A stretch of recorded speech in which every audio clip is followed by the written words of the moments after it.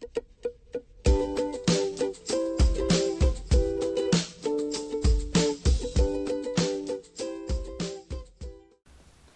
everybody, welcome to what I am calling my Sew and Tell. Now I know that is not original and I know someone else has already used it, but this is exactly what this type of video is. It's a Sew and Tell. So I'm sharing with you my recent makes, which is this entire outfit of comfy loungewear. I made the pants, made the top, and made the headband. Now the pants, I used a Sinclair pattern called the Sunset Lounge Pants.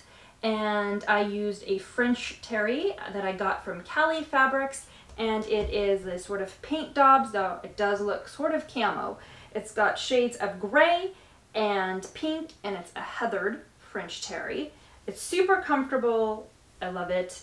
The top is also from the fabric is from Cali Fabrics. Is a double brushed poly in this sort of gray charcoal color. I use it for the top and also for the yoga band on these pants. And the headband is, I like how I'm telling you about the headband. The pattern for the top is by Liesl Co, and it's called Chai Tea. And the headband is just from a tutorial I watched on YouTube, and I'll link it below. So let me go back to the pants. You can have different variations on these pants. I chose to sew in the pockets, and I really like them. The pocket opening is also as a piece of the double brushed poly, and I chose to do the yoga waistband without the drawstring, and I'll show you the options of the variations when I take you through the Sunset Lounge pattern itself. Inside this yoga band there is a piece of elastic. I can't even feel it. It's there to help keep the pants up and staying on. And I think you can sew it without this piece of elastic. I don't know if it's going to make a huge difference or not, so maybe in the future I will test that.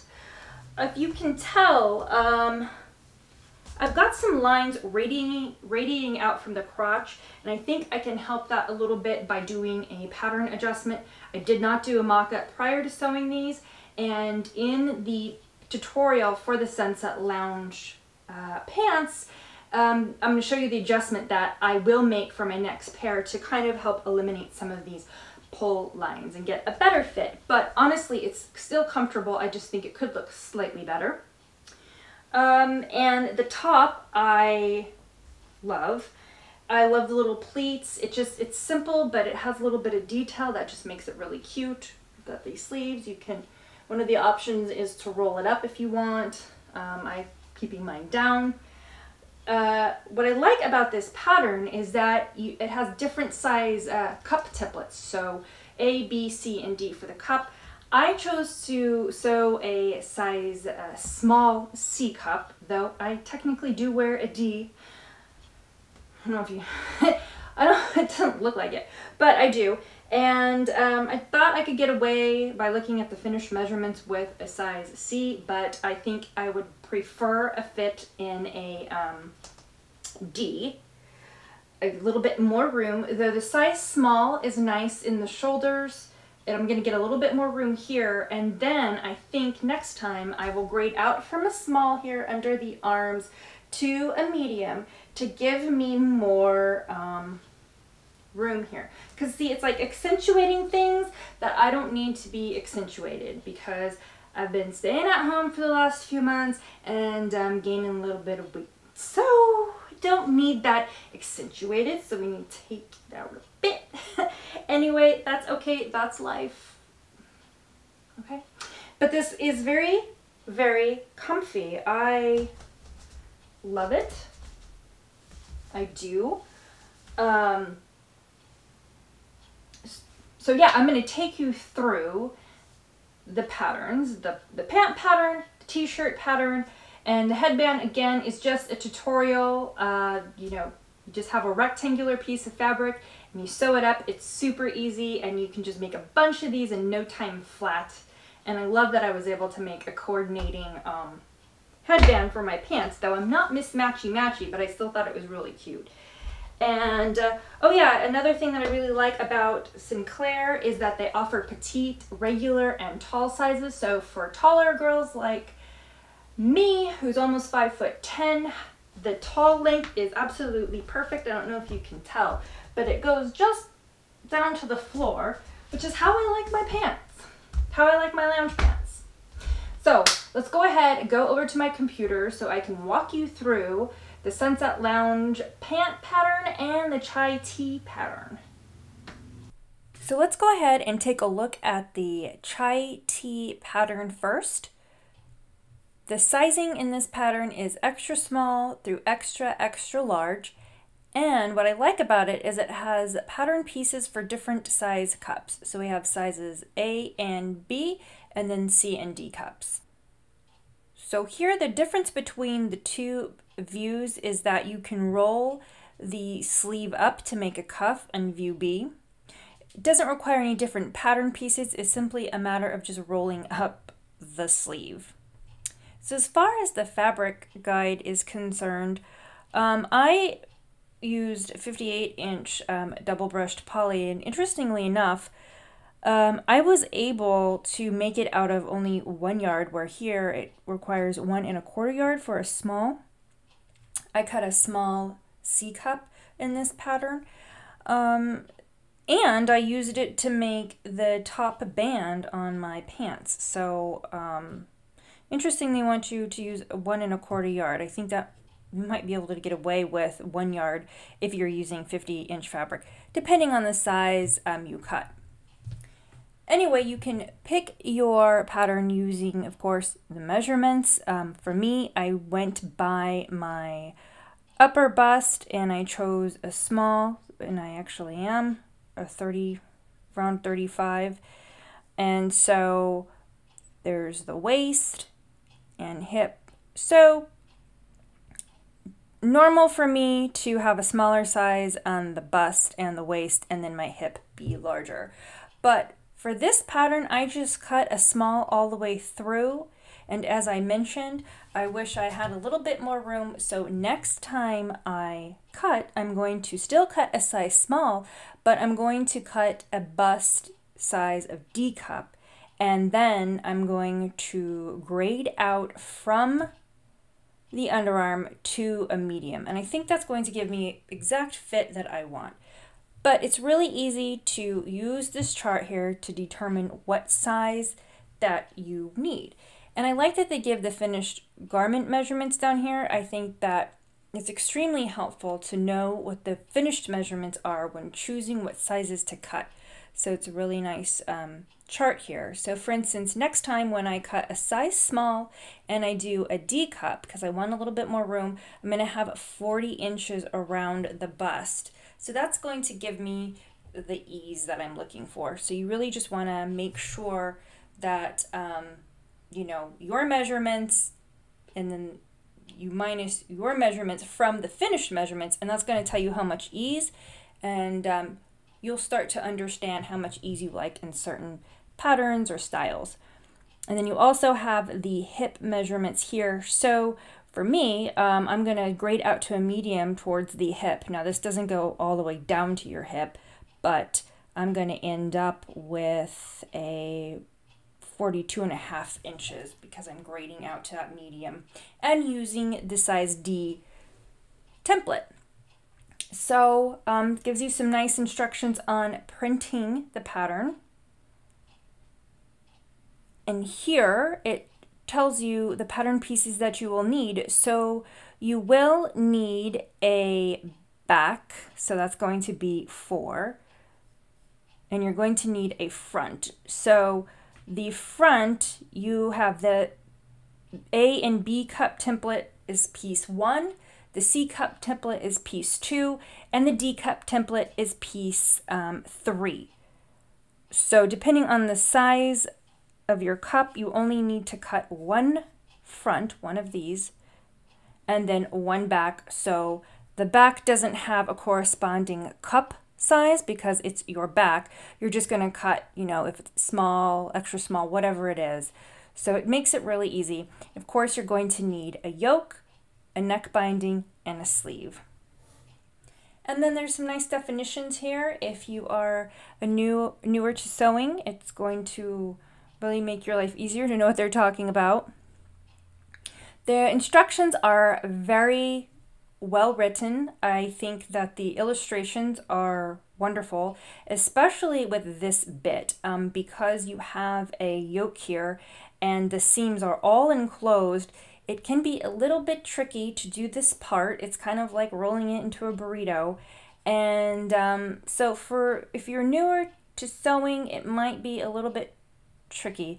I think for that reason, I might film a sew along when I make this shirt again, because I think it might be helpful to see it in action. And then for this shirt, you also are attaching the neck binding before the last shoulder seam is sewn. So that makes it easier to not have to stretch out a circular neckband into a neck hole. You know, you're just doing straight across, so that will make life a little bit easier. And the sleeves, everything else is really, really simple. They use a 1/2 inch seam allowance instead of your standard 5/8, and then a lot of pattern companies, indie pattern companies that are for knit patterns, they will use a 1/4 inch, but this pattern calls for a 1/2 inch in most seam allowances. And then here you have some different options for finishing the tee with your hem. You can do a cover stitch if you have it, or you can do a double needle, or you can still use a single needle. I actually did that for this shirt, and I just stitched it once, went back and stitched it all around again. I do have a cover stitch, but I am quite lazy and didn't want to switch out threads to match the color. So that's it for this pattern. You've got your little pleats. Everything is very easy. The pattern pieces went together very well. Instructions are great. I love this top. The only thing I'm going to change is the sizing a little bit. So now we're opening up the Sunset Knit Lounge Pants from Sinclair Patterns, and this pattern comes also through extra small, through extra large, and there are some different options for the waistband. I'm going to take a look at that. Let's find those. We have pictures first. So the different options are, you can have the yoga waistband like I have, and you can put in some eyelets and a little drawstring. I opted to not have any drawstring, so I'd have just the yoga waistband, and I did the pockets. You can do a maternity rise cut with a ruched waistband, and you can also change the length, of course, to have cropped. This one is regular rise with the yoga waistband, pockets, and drawstrings. So what's the difference between these two exactly?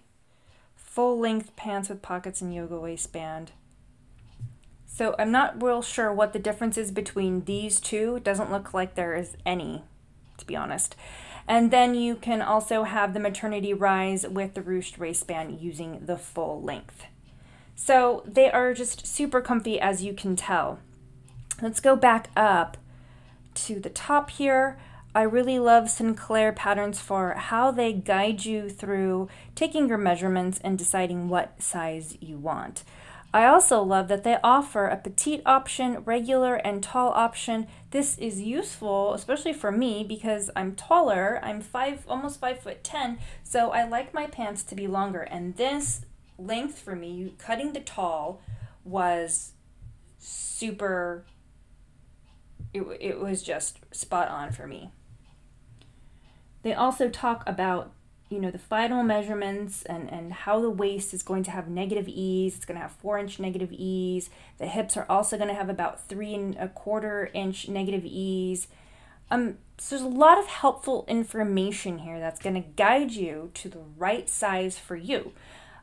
For me, I think I cut. So based on the measurement table, I cut a size 8 at the waist, so that's a US size 8. And then I graded it out to a size 10 in the hips because my hips kind of just are a bit, I won't say large, but there's quite a difference. So I'm always cutting 1 or 2 sizes up in my hips. And of course I did consult with the finished measurements to make sure that I had enough room, I had enough ease. So on this page we have the final measurements for petite, regular, and tall sizes. It gives you the inseam full length, the inseam for the cropped length, and then even your calf circumference, which is helpful because I have read, sometimes I'm reading pattern reviews that with pants, the calves might be a little too small. So that's a really good measurement to have. So the measurements in inches and also in centimeters. We saw that. Oh, yep, there's some other variations I didn't go over. So this is the one that I made. Well, I made this waistband because I didn't include the drawstring, but I did add the pockets, which are super, super cute. So you can really do a lot with this pant pattern. You can make them more dressy, depending, like you can use a heavier ponte if you want. You can make them more loungy, like the ones I'm wearing. I've got the French terry. You can use jersey. There's just, really, you can just do so much. We have more options here, more pictures. And Sinclair Patterns, with every one of their pattern, they go into about choosing the appropriate fabric and how much stretch it needs. Also talks about the weight.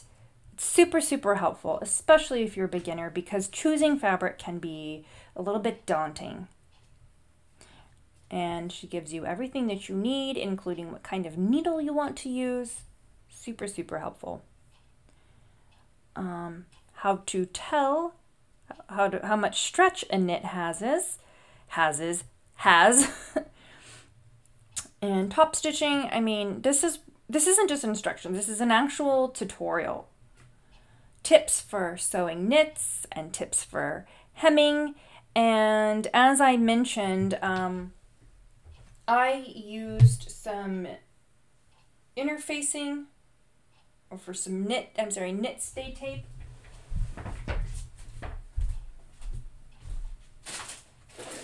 Where's my knit stay tape?